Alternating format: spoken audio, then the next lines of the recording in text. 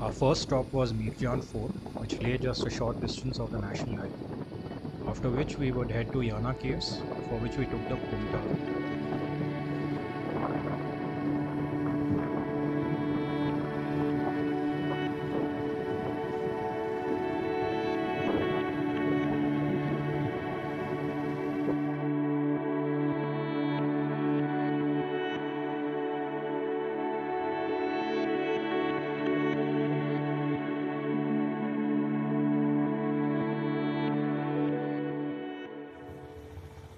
We got our first glimpse of the 16th century Mirjan fort that was taken over by Moss.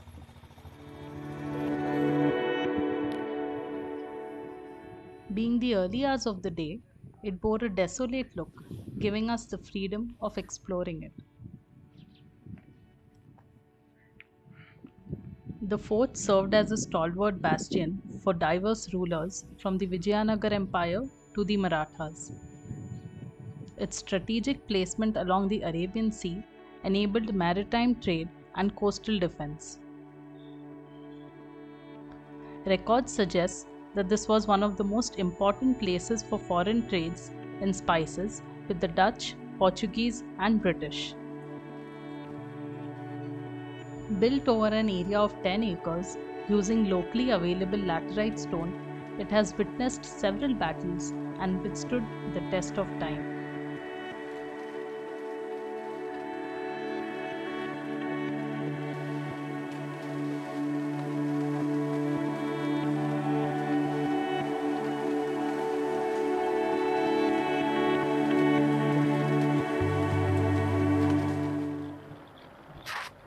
Next, we headed to Yana Caves. We took the route from Kumta, which involves a small trek. The other option is from Sirsi for those who want to avoid a climb.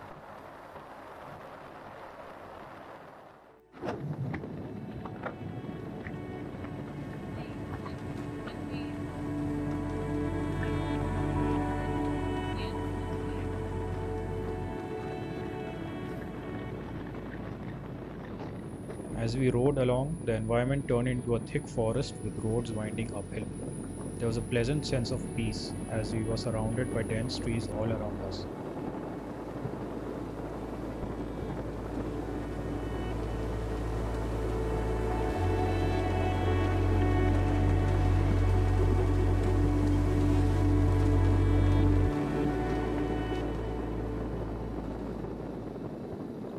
We rode at a relaxed pace. There was a nip in the air and it felt refreshing.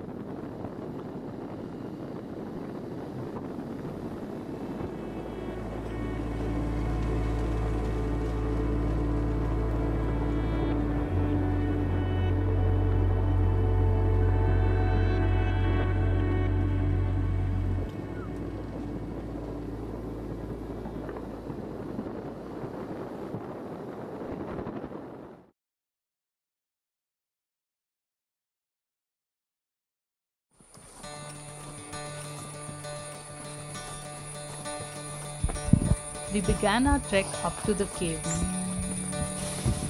It had been drizzling on and off, and we had suited up in our rain gear.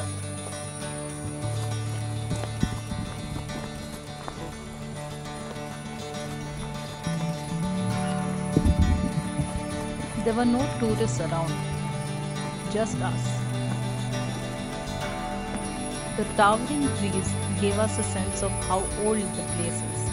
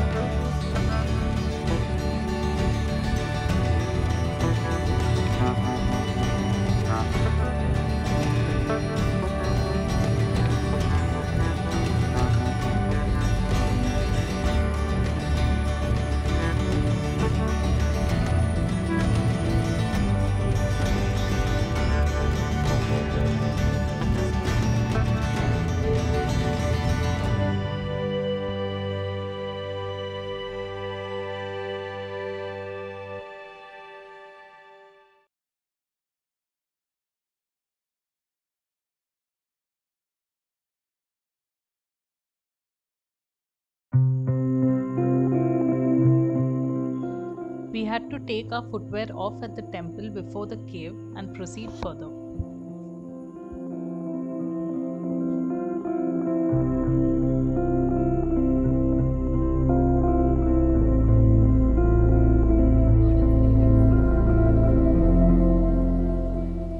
Made of karst limestone, the caves aren't too big and open up to striking sunlight.